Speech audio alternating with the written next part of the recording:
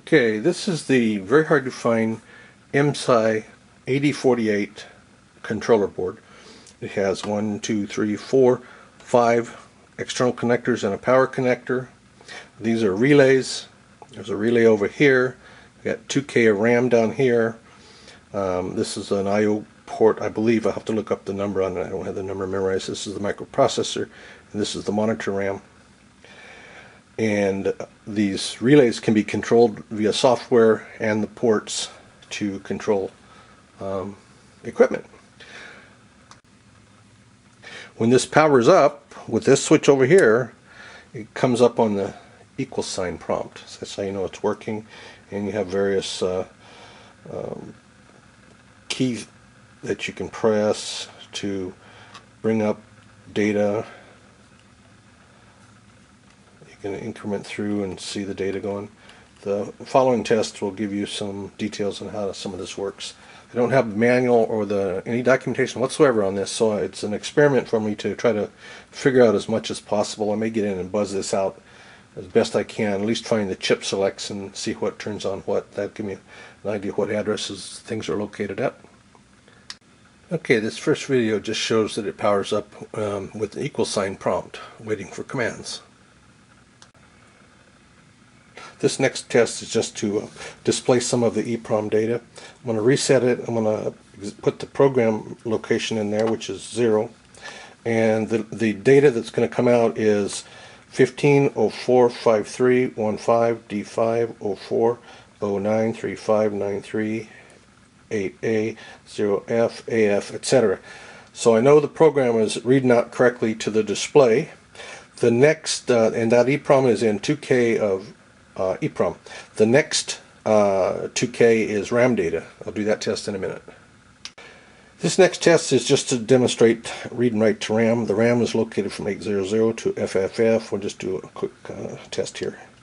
Examine program 800, enter, and it got garbage in there.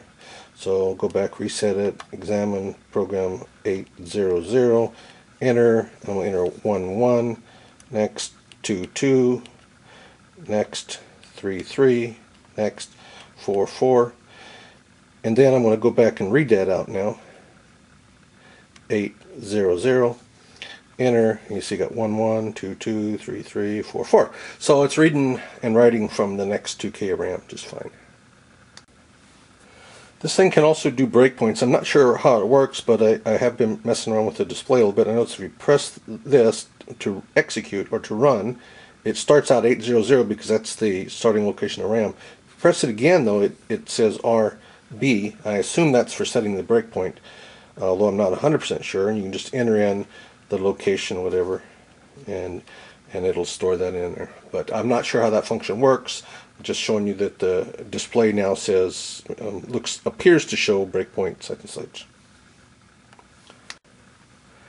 This just is talking about the keyboard a little bit. There's a reset switch, clear entry, there's an execute / breakpoint, examine / modify, program memory, register memory, next, enter, and then there's a tape in, tape out, and then there's a TTY function somewhere in there. I don't have a memory map of this, so I'm not sure how to use those. Also, I'm not sure what the port address is on the connectors. There's 5 connectors on this, external connectors, not counting the power, so I guess that'd be 6 altogether.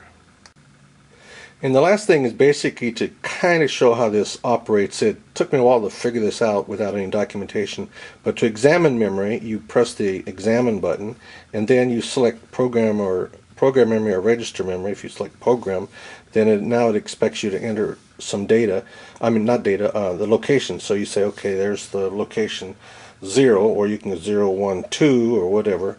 It only has 2K, so I'm assuming that's why there's only 3 digits there. And when you enter it, it'll show you the address, location, and the data, and then you can go in and change the data and then enter it. If you enter it, it just goes back to the monitor. If you go next, like examine program 0, enter, and you want to go to the next location, it just sequences through the addresses. EP for examine program. Reset clears it.